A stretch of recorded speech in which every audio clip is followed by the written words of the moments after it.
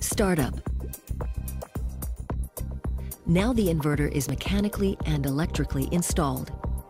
The inverter can only be put into operation under daylight conditions when the solar generator is energized. Close the housing and secure the door with the 2 screws. Switch on the line voltage via the external circuit breakers. Afterwards, reconnect the solar generator via the DC disconnector. To switch to programming mode, hold down the right-hand button for approximately 20 seconds.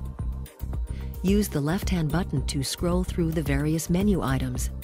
The menu is continuous. When you reach the end, the display automatically returns to the first item. Use the right-hand button to change the respective parameters. This menu is continuous too. During the initial startup, the appropriate country and language must be selected. The top LED diode lights up when in non-grid feed mode and indicates that it is ready to be put into operation. The display now indicates the current generator voltage. Optionally, you can carry out a quick start. You will find more details in the installation manual. To leave the parameter menu, press both buttons at once. The settings will be saved. Congratulations, you have now successfully completed the installation, and the inverter can now be put into operation.